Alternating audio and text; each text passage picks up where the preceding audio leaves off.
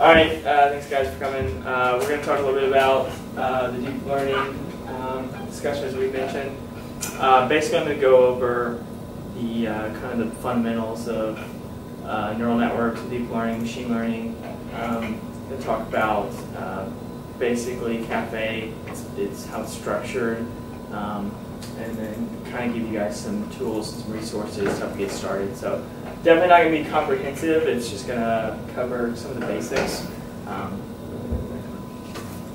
So first we're going to talk about why we're talking about deep learning and why it's gotten to be such a hot topic. Second, we're going to go over some neural network basics. I know several of you have already had this before, but for those of you who haven't, I'm just going to go over the fundamentals just because they're necessary to understand how Caffe works. Then we're going to go into some details of Caffe, what it is, how it's structured, and then we're going to try to do a little tutorial at the end, and then give you guys some links and some places to get started. So deep learning is a statistical approach to AI. So traditionally, AI has been focused on reasoning and logic. So that's classical AI, where a series of if-then statements, essentially, if this happens, do that, if that happens, do this. That sounds good in theory, except it's hard to model complex problems like that. And so the innovation was created that you basically rely on the data and finding patterns in the data. And so that's where this statistical approach comes in.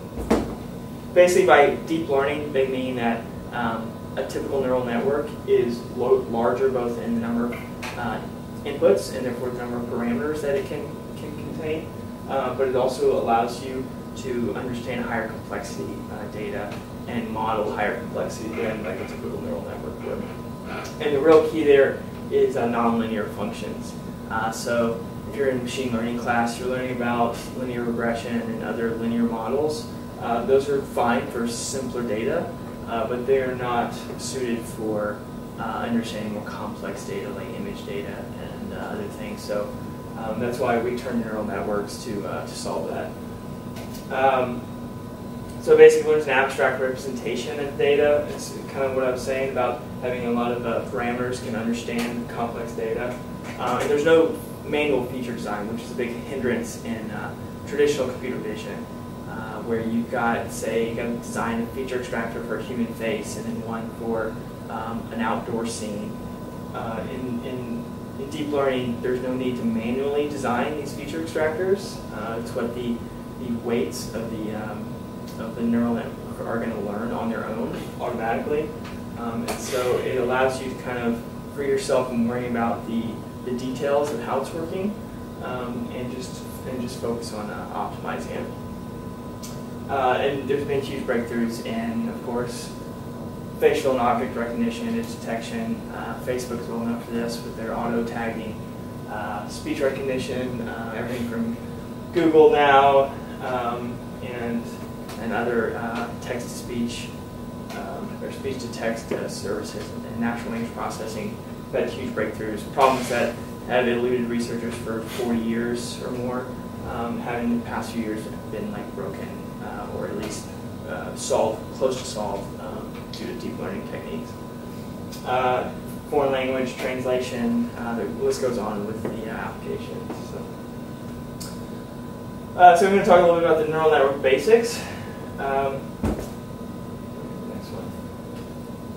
Yeah, so essentially neural networks are just supervised learning technique, labels associated with inputs, trying to map inputs to their corresponding labels. And as I said, it's going to be a very brief overview because I know most of you guys already know this. But essentially you get your inputs, hidden layers, and your output layers, and each of your neurons is going to fire or activate based on some type of activation function. This is where the details actually start to get involved. Activation functions tend to be focused, and we'll go into this a little bit more, but tend to be focused on forcing the data to a discrete value or another discrete value. Kind of the analogy in the human brain is that the synapse fires or it doesn't, and so you need a certain amount of certain threshold of energy essentially to fire that neuron, and so you try to mimic that with certain types of mathematical functions. So outputs, they evaluate based on your loss that you define. We'll go into some details of the loss functions, but you can define your own. There's a lot of common ones, but essentially it's all about measuring the difference between the expected output of the network and the actual output of the network and trying to minimize that. And that's what the next step is about propagating errors backward. You're adjusting the weights of the network through the back propagation algorithm, and this is done through derivatives of the errors, and essentially the process is repeated. Another forward pass to the network, another error calculation, and another back propagation, and the process repeats. I've included a course website down here from Stanford's, I think it's a machine learning course. It's a really good website to check out. There's a link down here. It's CS231N. They have a lot of good, very basic for someone getting seriously involved in machine learning, but not so basic that it's not useful. So I really highly recommend that site for just understanding a lot of the nuanced details about activation functions, about different types of layers, about different loss functions, how they work, and the general process of things like gradient descent and things like that. So that's a good resource. Next one. So basic, simplest case of a neural network is just a perceptron, which is exhibited over here on the right. Basically, you have three inputs, x1, x2, and x3, and they are combined, some type of summation combined in this center activation function in the middle. And each one of those inputs corresponds to a weight. Those weights are then multiplied, essentially, times the respective input. And then, depending on the result of the activation function, y will be your result, will be your predicted result. And that's going to belong to one class or another. And so, essentially, you can have, in this case, you've got a 3x1 vector representing your inputs. You've got a unknown, which is your 1x3. And if you use simple matrices math here, you realize that there's going to be a 1x1 scalar output for this particular network. And as you see on the right, it's the weight vector w times the x vector, and it's going to give you the scalar output y. So that's kind of the basics of kind of how the math works for the network. So the problem with this is that it's not very useful. We don't need a neural network to understand or to solve for w. We can use algebra to do that. If you go to the next slide, talking about that. So the previous example was a linear classifier. Essentially, you got just a linear combination of weights and values. So as I mentioned, it's kind of trivial, and it's no need for a neural network. So we do need neural networks for non-trivial problems, that is, non-linear problems. So problems that can't be easily modeled, like the one on the left here, where you can easily draw a line between two forms of data, the blue data on the left, on the right, and the left red data. So oftentimes in real problems, you get what you see on the right, which is noisy data that is not easily classifiable, and so you need a more sophisticated classifier that is a nonlinear classifier. And generally the way it works here, as you can see on the one on the right, is your features are generally plotted. This is a simple one. You've got two features, feature 1 and feature 2, but it's very common to have lots of features, hundreds, thousands of features, and there's a lot of techniques and whole fields of study aimed at reducing those number of parameters and sort of extracting just the most relevant ones also. So here's 3 examples of nonlinear activation functions. These are, again, these are how the inputs are being combined. And that, if you think back to that first neural network schematic I drew. So one example is a sigmoid, which is given by 1 over 1 plus e to the negative x. And this is what it looks like plotted, where you've got, on the far left, you've got it going from negative infinity, it's at 0, approaching 0, and at 1, it's approaching infinity. And so what this has done is essentially, for the majority of values that are input into this network, most of them will be approximately 1 or approximately 0, with very few lying in between. And so that's kind of the idea of, on the left, it's not firing, it's a 0, and on the right, that neuron is firing to the right. So you've got a similar function over here with tangent, or hyperbolic tangent, where essentially you've got, instead of between 0 and 1, you've got it between -1 and 1. And it doesn't really matter. You just basically normalize your data to this range. So the difference, the range difference doesn't matter as much as the shape of the function.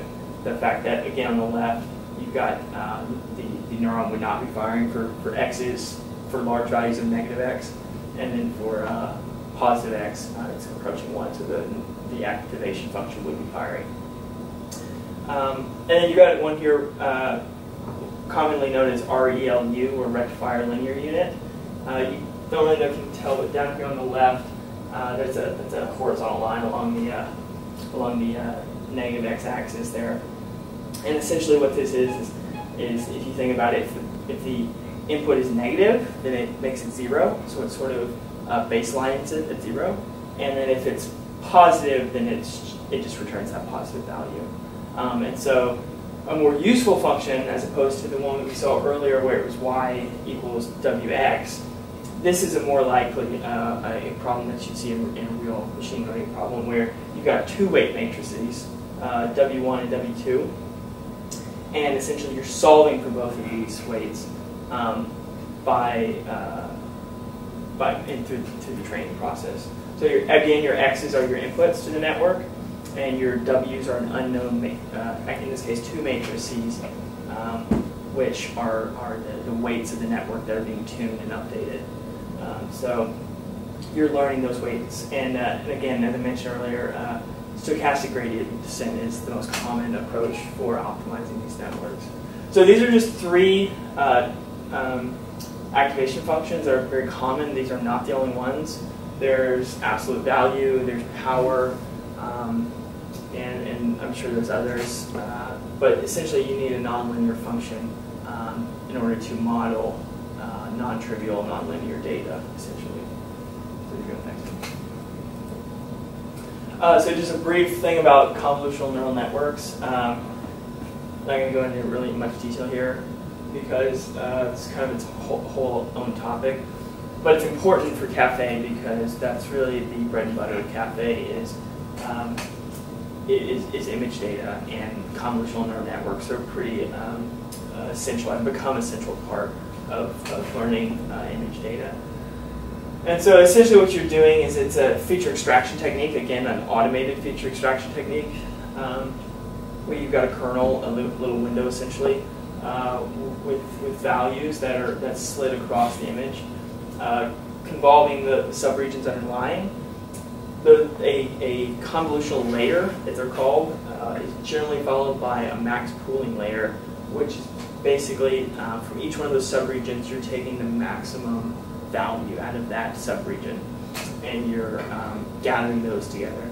Now the intuition, and basically you're throwing away the rest of the data. So it seems counterintuitive to throw away important data in an image, but in reality what we want is a model not trained on this specific image, but images like this. So if we design a model that is only looking for every single pixel and every single feature in this particular image, it's not going to generalize well to all images.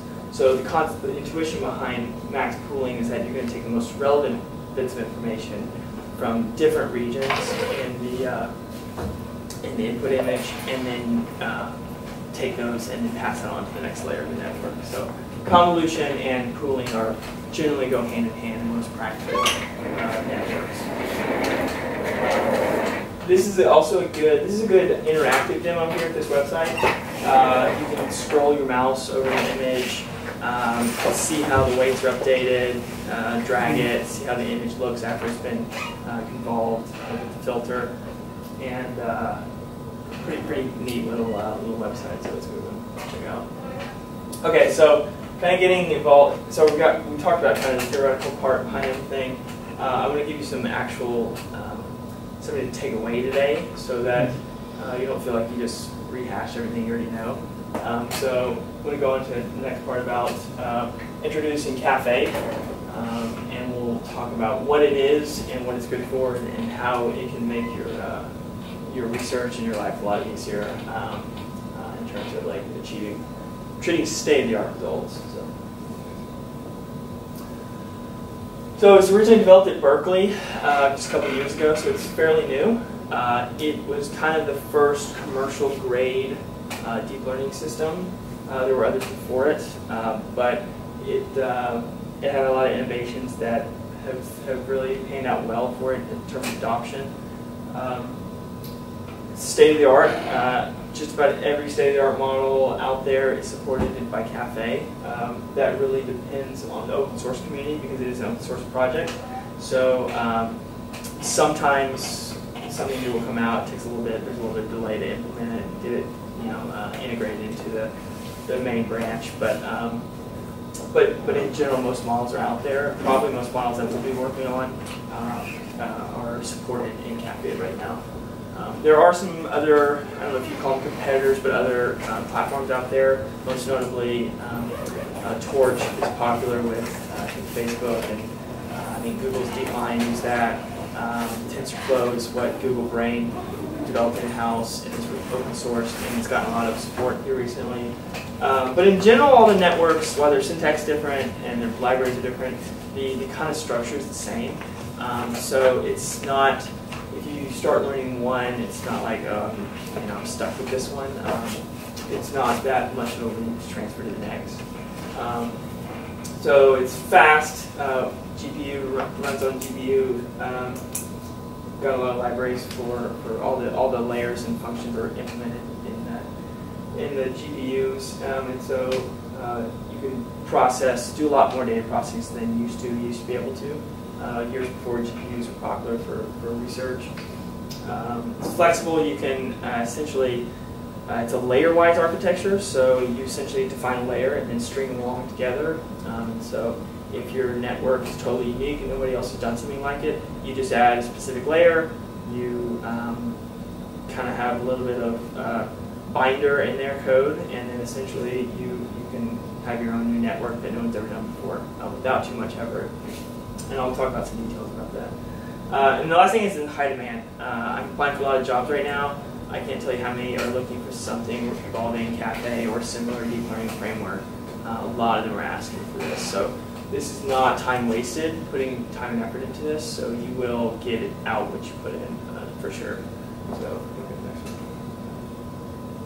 So this is a question I've got quite a bit. What is Caffe? It's kind of hard to explain in one sentence, but essentially it's a collection of routines capable of modeling deep neural networks and handling structured data.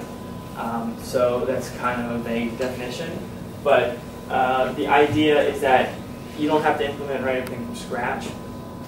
There's a lot of implementations, both in the CPU and GPU implementations of common types of layers, like the ones we've already talked about, convolutional layers, max pooling layers, but there's a lot of other types that you'll run into in your machine learning research, and most all of those are already implemented in Caffe. So it's essentially you import the layer you need, and then you add it to your network, and you're done. There's no you're writing low-level routines to get it implemented. It's got a lot of those functions that we talked about: hyperbolic tangent, soft sigmoid, and all those functions are already implemented, so you don't have to worry about any of the math in terms of implementing it yourself. There's tools in it for serializing your data, which when you're dealing with large-scale deep learning networks, sometimes it's not practical to be reading one image in at a time. A lot of times you'll read your entire batch in and have that serialized and run that through. It's much quicker. So they provide tools for doing that. And it all comes in the Caffe package. When you git clone from GitHub Caffe, you'll get all of this. And then so it can handle not just images though. Anybody doing research in text-based stuff, so kind of more data mining sort of related stuff, numeric stuff, audio, basically any data that can be quantized and fed into a network as discrete unit and inputs Caffe can handle. So it's pretty robust in terms of its capabilities. And then it also allows you to, as I mentioned, define a layer-wise network. So we'll talk about that. So now Caffe is available for all the OSs. I think Microsoft itself has ported it over to their system, as well as there's a lot of unofficial versions from Microsoft. I personally run it on Linux and my Mac also. Basically, your kind of go-to shop for Caffe is this caffe.berkeleyvision.org. This is where the official installation guide is. There's a lot of dependencies for it. There's probably 10 or 15 or something in there, and it does take a while to install. When I first started, it was painful, frankly, because I had not worked with a lot of these libraries and hadn't configured other libraries across the Linux system before. So it was definitely a learning process. I have a tutorial on, or a little kind of how-to on my personal website, which I link to also, which kind of breaks it down for dummies like me who need like a step-by-step process. So feel free to check that out and let me know if anything's wrong and I can update it. But you find a lot of tutorials out there will be like, oh, just do this and then do that, and then they don't really cover like the 10 steps in between those steps that not your average like person, even a computer science person, would know. So that's kind of what I struggle with, and so I tried to list all of those details out. It's also common to have Caffe running on something like AWS. Of course, you got to pay for that if you're using a lot of compute power. But sometimes, if you're wanting to set up your own thing at home, you don't want to spend $1,200 on a GPU.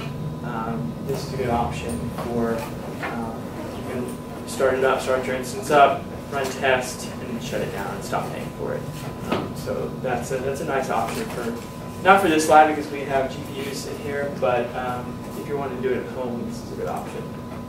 And all these types of installation guides are unofficially hosted on GitHub at their wiki. It's kind of piecemeal together. It's not very formal. I think the developers of Caffe don't do this full time, and so it's kind of when they can update it, they update it. But they're pretty active on the Google Groups message board and also on GitHub itself. So generally, if you bring up an issue, you find a bug within like a day or so, somebody will be responding to you, if not immediately. So this little program for success I wrote, based on all my failures trying to get started, essentially, and I wrote this in Python, pseudo Python here, because of a reason I'll get to in a minute. But essentially, this is your pipeline for using Caffe. In the try block there, you can see that you basically need to implement your network architecture, which we haven't really talked about architecture in general. We talked about layers themselves, but not how to design your own architecture. But you'll do that first. You need a loss function, which we've already talked about. Loss is how the error is generated and how the gradients will be propagated backwards. Preparing and loading your data is sometimes annoying, but it's an important part of machine learning and something you should learn to be comfortable with if you're not already. Training your network tends to be the easy part. You basically just let it do its thing. All the steps before it are what takes the most time. And then the last step takes a while sometimes too, because you got a million bugs and you can't figure out why.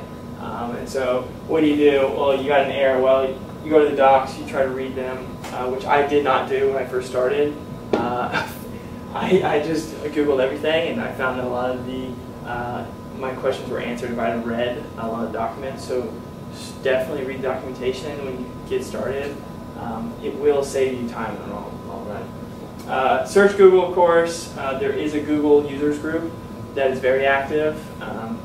Sometimes it's hard to find your topic because it's just kind of a flood of data, but you can search it like Google, of course. So hopefully you can keyword match what you're looking for. Go to the next slide. Okay, so as I mentioned a couple times before, layer-wise basis probably doesn't mean much to you now, but other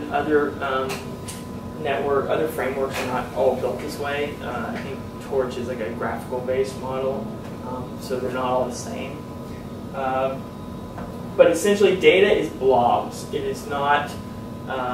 It's not as simple as like, oh, I've got an RGB image, and I'm just going to send that through.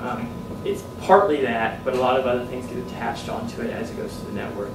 So a blob is a multidimensional array that includes everything in the network, like the hyperparameters, which are like learning rate, momentum, and those things.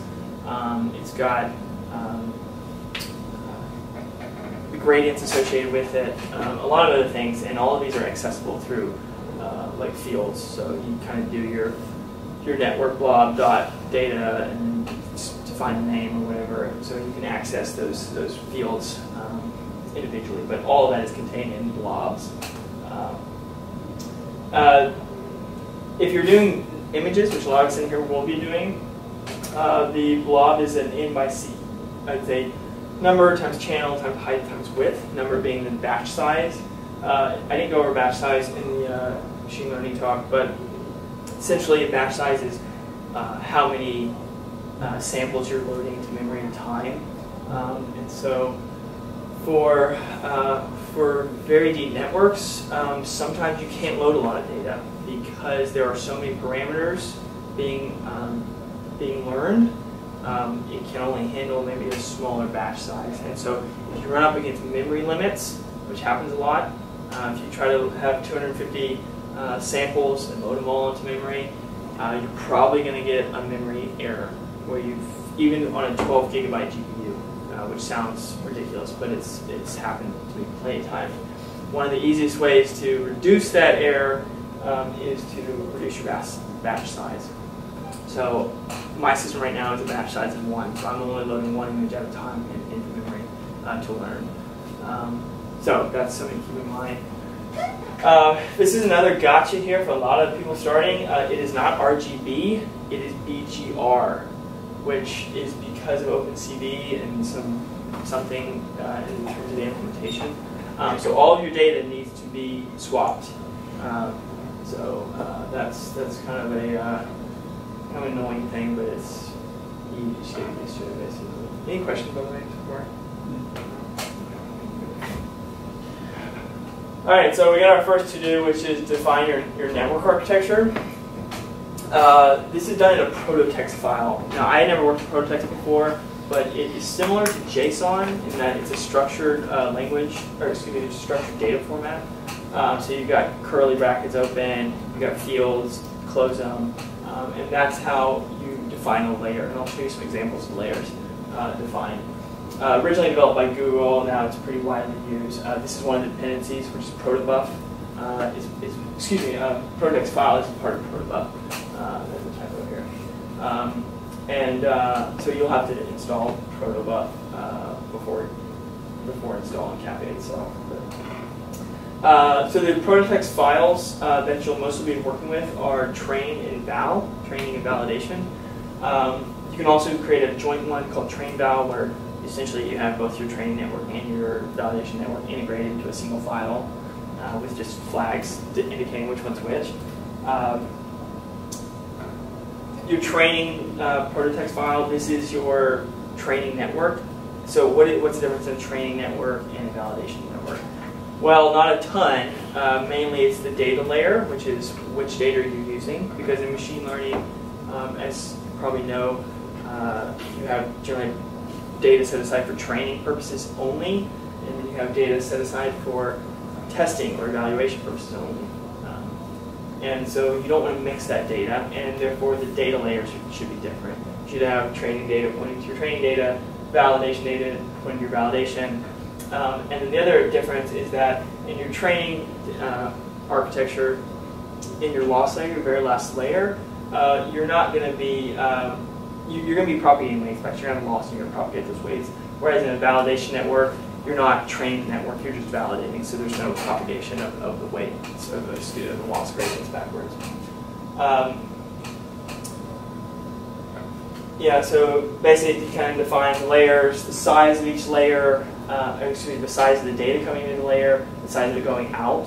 So just because data comes in at one size doesn't mean it has to leave at that size. You can reshape it depending on what you need, which layer you need to send it to. And you kind of have to slowly learn that depending on what your application is. But hyperparameters, lots of things are defined in these blocks of the protobuf format. So I recommend finding a network with a Python file, and I can show you that when we do like a little tutorial. But basically, you could theoretically type it all out into this file in protobuf format, but it's not very practical. It's error prone. So just having one file to generate it for you is a lot better. So there's a good example here. This is Evan Shellhammer is one of the developers at Caffe. I think he's a PhD student or something at UC Berkeley. Anyway, I've been following his research, and he's got a lot of good demos and example files that you can go kind of borrow his kind of way he does it, which I've done. So you can go to the next one. So go back one. Yeah, okay. Yeah, so this is a good example of the prototext files. This one on the left here is a data layer, as you see highlighted. Every layer has a name. In this case, it's MNIST, which is a handwritten digit data set. There's different types of parameters depending on the layer type, like in this case, transform param. You basically point it here to where your data is, the actual source file of your data. In this case, this data has been transformed into an LMDB file that is a serialization format. Again, you don't have to do that. You can point it to just a directory with JPEGs in it. But this is a common technique to have it point to a LMDB or a level DB file. The back size, as you can see, 64 is defined there. And the top, this is an important point, every network, every layer should have a bottom, which is the inputs into the network, and a top, which are the outputs out of the network. So the only exception to that is the data layer, which doesn't have inputs. It considers the data and labels as top layers. So this is what's coming out of the data layer. But you can think of these two as your inputs to your network, your data and your labels. So you got data coming into the network at one end, and your labels there you're going to check at the end. So the second example here, this is an inner product layer, which is a common neural network operation. This could be convolution, it could be a lot of other layer names, but in this example, the inner product, you're defining this num output is defining the number of outputs of that layer, not of the network, but of that layer itself. These weight fillers, there's some other details in here, basically about initializing the network with random values at first. All that I won't get into now, but this is another example. This is kind of like an intermediate layer. This is a layer that's going to be in the middle of the network. And then the last layer, and there's more layers than just these three. These are I just grabbed a few out of one of the networks. And the last layer is your loss layer. In this case, it's softmax, which I'll talk about in a minute. But and then again, what you'll see here is that this layer is IP2 in the middle, and coming out of IP2 is top. So essentially, coming into it is IP1, coming out of it is IP2, and then IP2 is fed then into the loss layer. So the output of layer IP2 is the input of layer of loss. So IP2 goes into loss as a bottom, and then essentially label down here from the original data layer is then sent to the last layer data, or excuse me, label. And so IP2 is compared to label, and then your softmax is calculated, and your top is your loss, so your top comes out. So it's not, visually it's not very easy to follow. There is a little tool you can use to generate a graphical model of what the network looks like. But this is kind of the concept of tops being outputs, bottoms being inputs. All right, so defining a loss function is an important part of it. You can't just grab a random loss function and just assume it's going to work yet. I really think why you're choosing it. So for softmax, which I just showed you, is essentially as you're normalizing the outputs based on the other outputs. So yeah, as I was saying, you got softmax, which is sort of a relative maximum. So it's not. So it's kind of the most maximum of your outputs, essentially, is the intuition behind it. You've also got Euclidean loss, which is one of the simplest, which is simply defined as a distance measure between your input and your output. Excuse me, your output and your predicted, your expected output. Excuse me, your predicted output and your expected output. So that's saying my network output this, but it should have been that. What's the difference? And you essentially calculate a distance formula. That's all it is. So practically speaking, this might be the difference in class number. Maybe your class predicted was 4, should have been a 10. It's a distance between those. You also have a hinge or max margin loss, which is kind of like what we saw earlier, where you got a max function, where essentially this f of xi, this is the output of the network for a given sample xi. So depending on the output of the network for that sample, you want to take the maximum between 1 minus that and then 0. So what this does is essentially creates a hinge type effect where you've got like a ramp look. And that's kind of a way that you want to essentially a perfect network would have a perfect hinge. More realistically, you can have a curved shape. Essentially, is what this loss function does. And there's lots of others. Currently, Dr. Liu and I are writing 2 of our own loss functions and implementing them myself. So these are just 3 examples. These are not all of them. It'll really depend on your application. So quick word about Python. As I mentioned, I wrote that little pseudo program in Python. The reason that I do that is because I recommend everybody using Python. It's not very hard to learn, and it's very, very widely used. So it's not like it's not an obscure language. It's not just for this. You can use it in web development and all sorts of other things. Object-oriented, doesn't matter. So it's a good language to learn.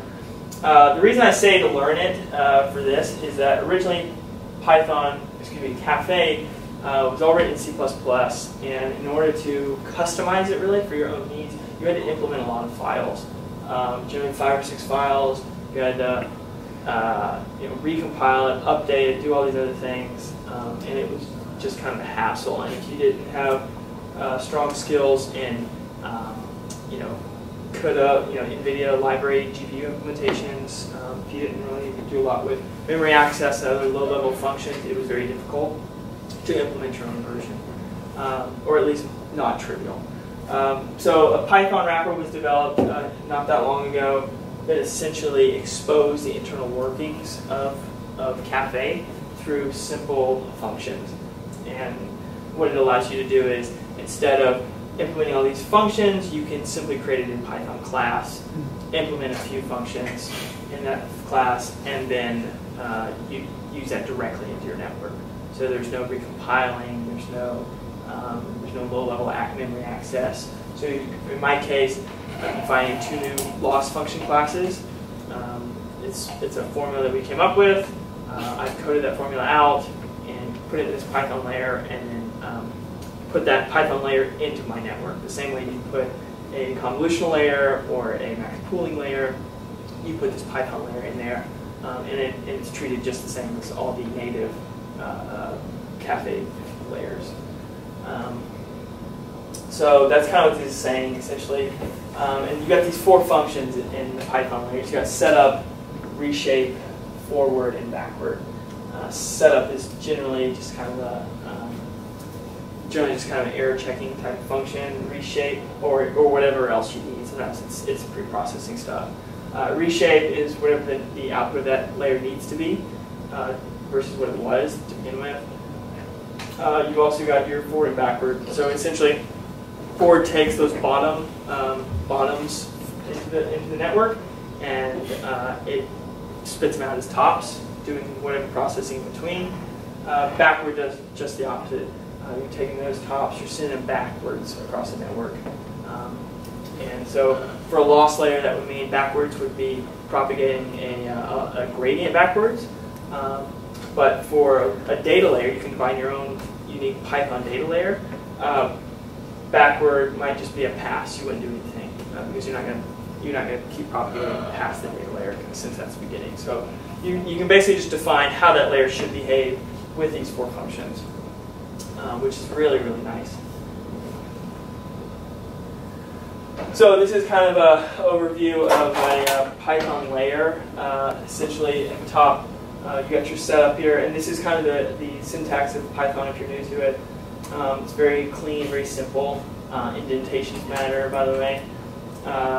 You got setup where you're essentially maybe checking the size of your bottom or size of other features, just error checking here in this case. You got to reshape.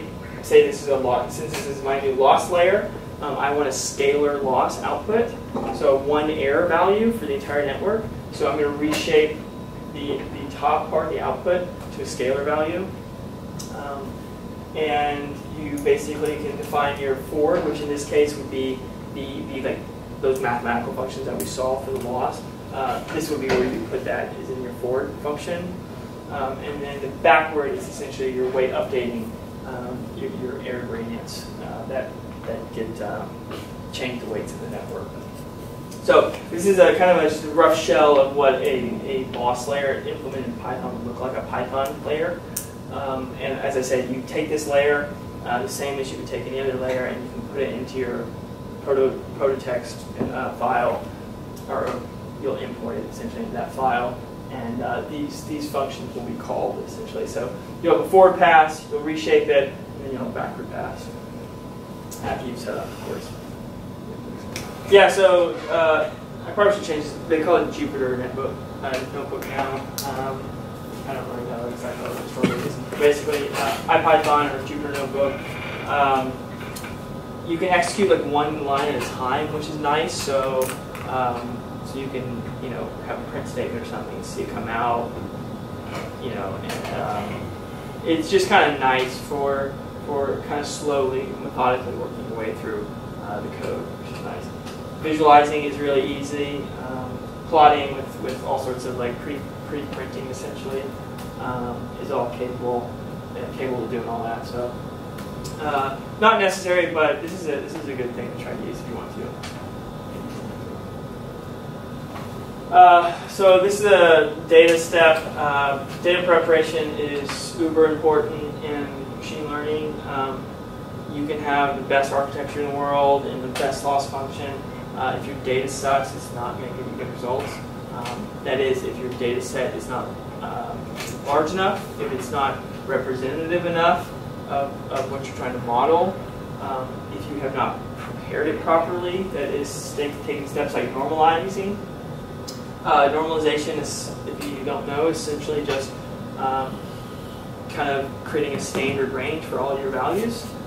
So, for example, if you had like you got some data set where you got some number that's in the tens of thousands and then some number in the 0.001 range, taking a Euclidean distance between those 2 values is going to give you totally ridiculous data, essentially. So your loss function is not going to work like it's supposed to. So you need to normalize that 0.001 and that 10,000 into a defined range.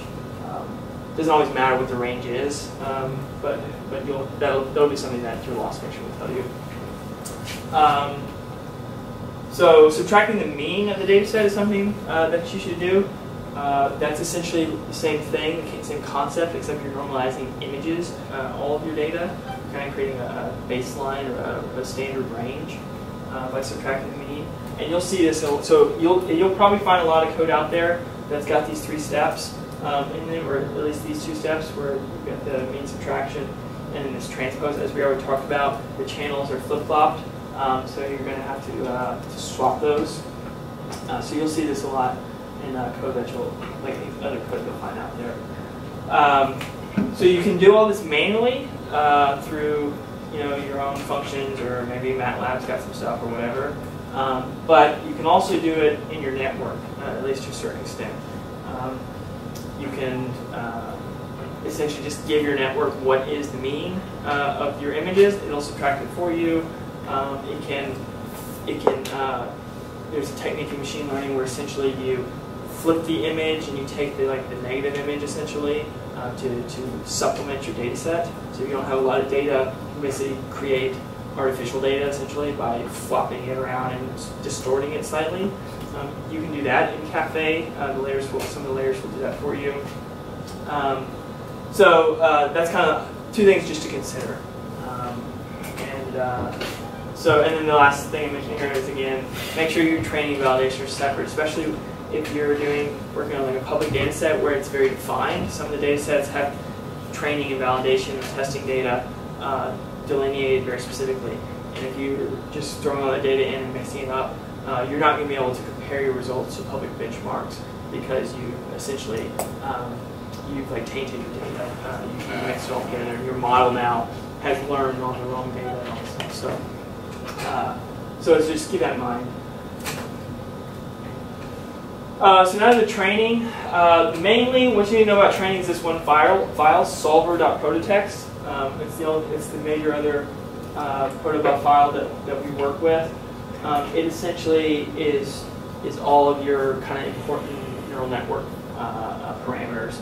So in addition to pointing to your training and validation data, you tell it how many iterations you want to train on.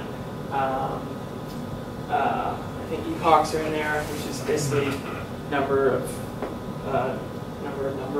iterations. You've got your learning rate, your momentum, your step size, some other parameters that you might not know. If you've taken a machine learning class or anything with neural networks, you've probably learned a lot of the basic, what are called hyperparameters. There are other ones in there that I had not heard of when I started, so you might have to Google them and figure out what they are. And read the documentation. It'll tell you what all of these parameters are. You basically have a snapshot, which is how you save your model. You point it to there. You say how often you want a snapshot. Maybe it's every 1,000 iterations. Maybe it's every 10,000 iterations. The snapshots are pretty large because it creates two files. They're about 1 gigabyte a piece. So every time you save, you're saving 1 gigabyte worth of data to your network. So if you're training for 100,000 iterations and you're saving every 1,000, you just created 100 gigabytes worth of saved data.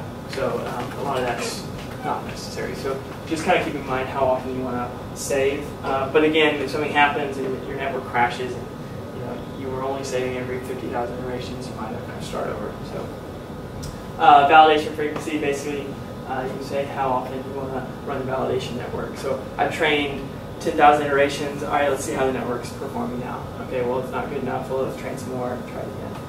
Essentially. So all this is defined in your solver file, often just called a solver. So if you read the official documentation, they'll say things like this, where you have a Caffe command and you point it to the Caffe tool, these tools, and you call train, and then you point it to where your solver is. You can do that, and it'll dump all your data to your terminal. I recommend, similar to the network, creating a Python file, which again I've linked to the same guy who's got a good example of one there. Instead of just having one command where it obeys whatever is in the solver file, you can create your own system where you say, all right, I want to run it this many iterations. I want to perform these functions in between, maybe to check the accuracy, maybe do all these other intermediate steps, and then loop again. Okay, now I'm going to go through this loop. And so you can just define your own logic in your own file, which is useful for doing what you want it to do. You'll see this a lot in the Python, PyCaffe as it's called, solver.step, and it'll be a number.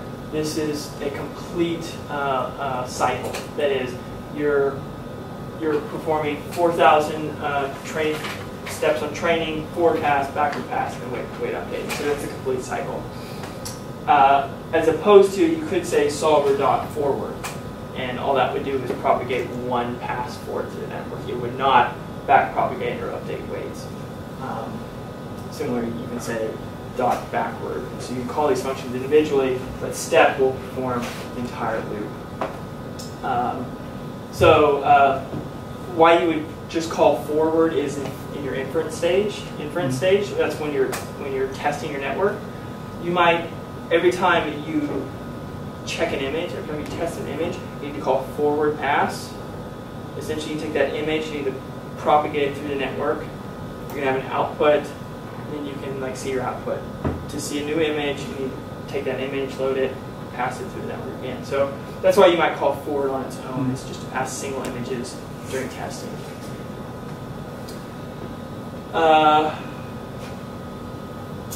So the evaluation step, essentially it's done for you mostly. All that's handled, as I mentioned before, in this val.prototext, just like the training did.